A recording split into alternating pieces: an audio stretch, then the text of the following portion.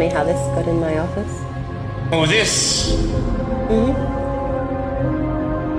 I put it there. I think the guards would be interested to know that you've actually been out of your cell. If you really were going to tell, you would have already done so. You know, sweet, I like what I've heard about you. Oh, really? Anything in particular? Mostly the name, Harlan Quinzel. You work it a bit and you get Harlequin. Like the clown character, Harlequin? Yes. Yeah, I know, I've heard it before. You could see how I would be attracted to it. It's a name that puts a smile on my face. Makes me feel there's someone here I can relate to, who might like to hear my secrets.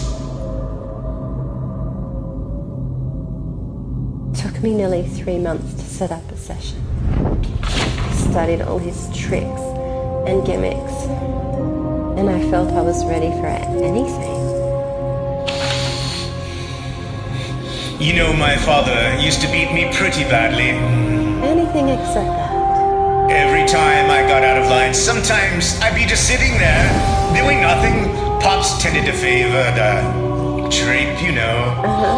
There was only one time I ever saw Dad really happy. He took me to the circus when I was 7.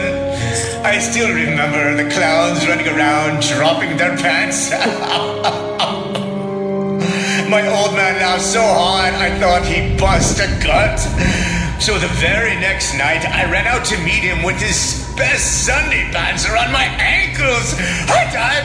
Look, knees up! I took a big fall and tore the crotch right out of his pants.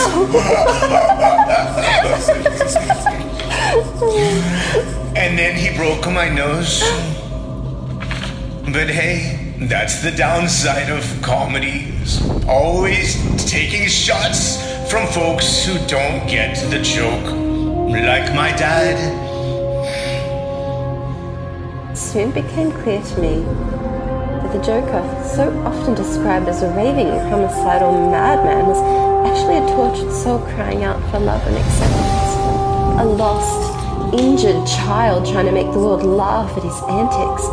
And there, as always, was the self-righteous Batman determined to make life miserable for my angel. Yes, I admit it.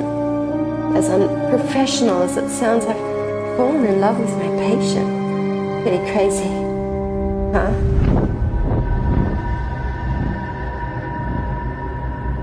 Not at all. As a dedicated, career-oriented young woman, you felt the need to abstain from all amusement and fun. It's only natural you'd be attracted to a man who could make you laugh again. I knew you would understand. Anytime.